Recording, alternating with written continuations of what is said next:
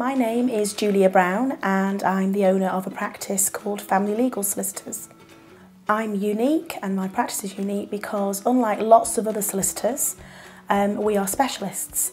Family law is all that we do. So we don't do conveyancing, we don't do personal injury.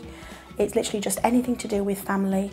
I set up Family Legal Solicitors in 2011, so we're coming up to our 4th year. I was very lucky to be nominated for a local business award, and since then I've gone on to win a number of awards, including a Dragon's Den award, but I offered a mobile service and I still do.